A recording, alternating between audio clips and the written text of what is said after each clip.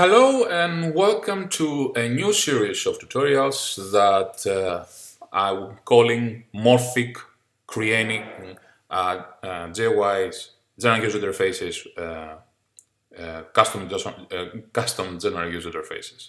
And in this series of tutorials, we will see how we can use Morphic inside Pharo to create our own custom made graphical user interfaces.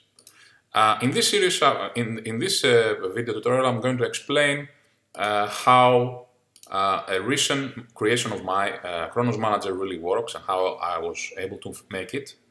And in the meantime, we've also been able to learn something about how Morphic really works and how we can use it. So, as you can see here, I have a graphical user interfaces that is made from several different morphs. You can do that by holding Alt, Shift, and left click, and you can see here that this is an images morph with Alt and Shift and left click. We open the halos, which is think of it as an inspector for morphs in this case. Now the way that Morphic really works is that everything is based on a class that's called a morph class, and from there we have subclasses of this morph class that we have different kinds of morphs. In this case, this is an image morph. The purpose of this morph is, as you can imagine, is to display an image. This image is a bit special because if I click here, you can see here it has transparency behind it. So it's an PNG with a transparency around it. This is why we can see this circular face without having a roll. And you can understand that is transparent because if I click here, you can see that because I'm inside the boundaries of morph, which are always rectangular, this is just a transparent one, but still it can handle events inside this area here. So how we can do this? And a very simple way to do this is to understand how we can create a morph that can display an image. Now the first thing you have to create is a form. A form is a graphical element that is responsible for displaying an image.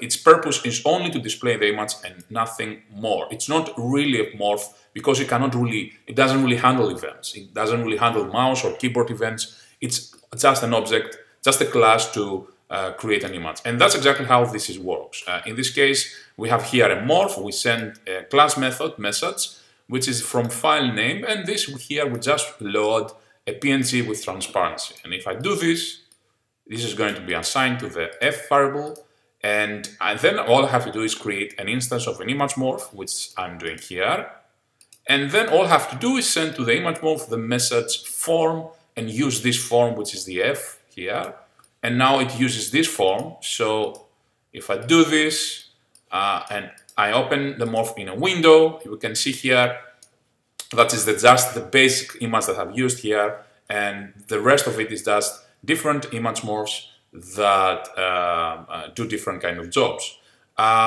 Let's see how those morphs really work to get an idea how this works. Now, to go here, let's go to here, which is the graphical GUI morph, which is actually the morph we have seen here. As you can see, it subclasses the image morph as we have seen with Alt, left, and single click. We see here it's an image morph, and if I go here to initialize, we see that I set different variables, but we can see here the morph that I've sent earlier on. Now, you will observe that I don't really use the morph class here. And the reason why I'm not using the morph class is that I found an alternative way of loading images inside images inside the image file, the Pharo image file, by using a catalog tool, a catalog package. Let me see if I find it, which can be found here, which is made from Peter, which is called. I think I passed it. Yeah, it's called Icon Factory. Let me find it. IJ, come on. Yes, here it is. It is Icon Factory, and you can see here it links to the repository. You will find how it's doing this. So what basically Icon Factory is doing is allow you to create a class. Now this is Chronos icons. It creates a class, has several methods inside, but one of the methods is the content of the PNG that you can load. So it actually looks inside the folder and takes each PNG and load it separately, and it converts into a string in a binary format. Okay, so this is a string we can save with your Pharo image file, and then we have a method here which uses this method, which contains a string, to create a form. So form from binary string, and you can see here it uses the method with the content string, which is the string itself. So this is another way of doing it. If you want to have, the image inside your Pharo image file, this is useful if you use Smalltalk Hub and you want to distribute your images with your repository. I can show you different ways to do it in a future tutorial using GitHub and Git, which I'm probably going to use from now on. So in the next tutorial, we'll see a bit more about how to use Morphic, but this is a very basic introduction on how to use custom images for our models.